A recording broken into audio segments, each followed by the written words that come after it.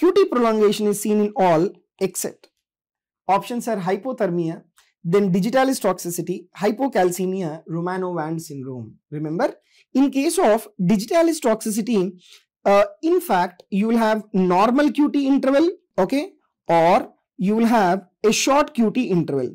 That is what you will observe in case of the digitalis toxicity. Remember, in hypothermia, hypocalcemia, Romanov-Vand syndrome, you will have the QT prolongation. Now, these are all the etiologies causing QT prolongation.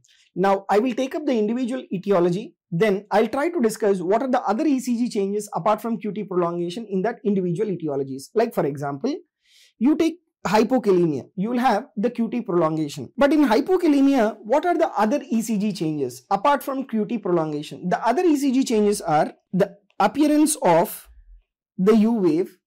Second important thing is the T wave, it becomes flat or inverted, right? The T wave, it becomes flat or inverted. And third important thing is about the QT prolongation.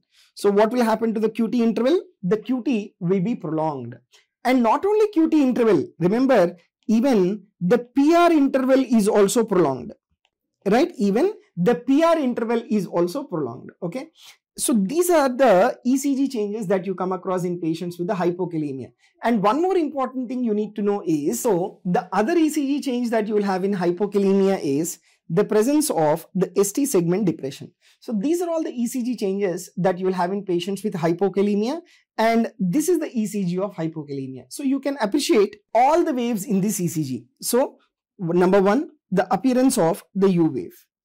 Number two, the appearance of the T wave inversion, right? And if you take the QT interval, the QT interval, it is being prolonged.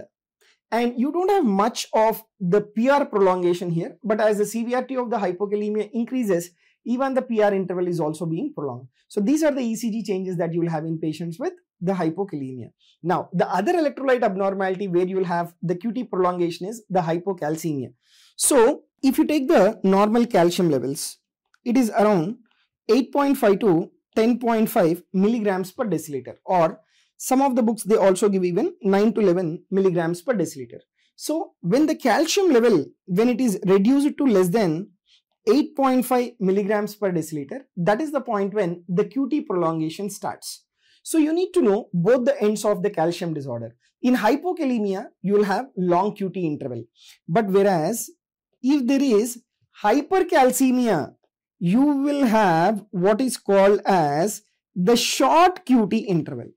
Okay, hypercalcemia, you will have short QT interval. Hypocalcemia, you will have long QT interval. Okay, so these are the two ends of the calcium related disorders.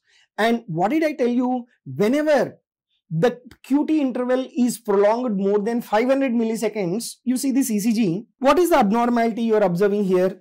There is QT prolongation, right? Along with the QT prolongation, you are noticing that the ECG is going to a state of a polymorphic ventricular tachycardia. So when the QT interval is prolonged more than 500 milliseconds, what did I tell you? In these patients, they go into a state of the development of Torsades de Pointes, which is nothing but polymorphic ventricular tachycardia. Okay, right. Now, apart from hypokalemia and hypocalcemia, the other electrolyte abnormality where you will have the QT prolongation is, that is in patients with the hypomagnesemia.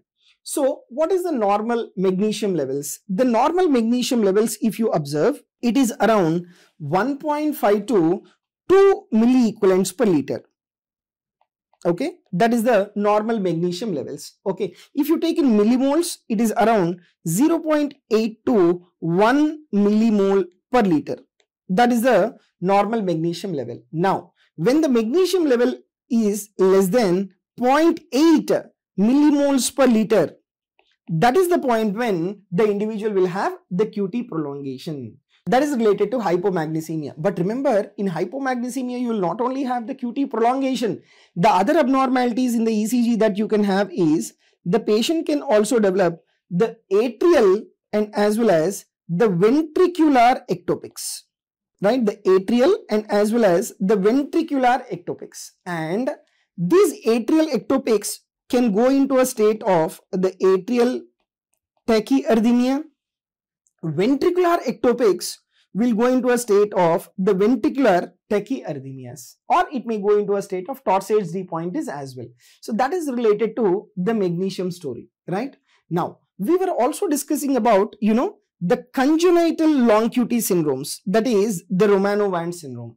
Okay, in this the answer is digoxin toxicity, you will not have QT prolongation, but what is Romano-Vand syndrome? Romano-Vand syndrome, it is a form of the congenital long QT syndrome. So we have two congenital disorders, or okay, actually the long QT syndrome, you have long QT 1, 2, 3, 4, 5 and so on and so forth. I have discussed about the congenital long QT in detail in the section of channelopathies, right? So you can go through the section of channelopathies part 1 where I have discussed in detail about this long QT syndrome. Now, some of the congenital disorders where you will have long QT is Romano-Vand syndrome, and the other one is Jervell and Lange-Nielsen syndrome.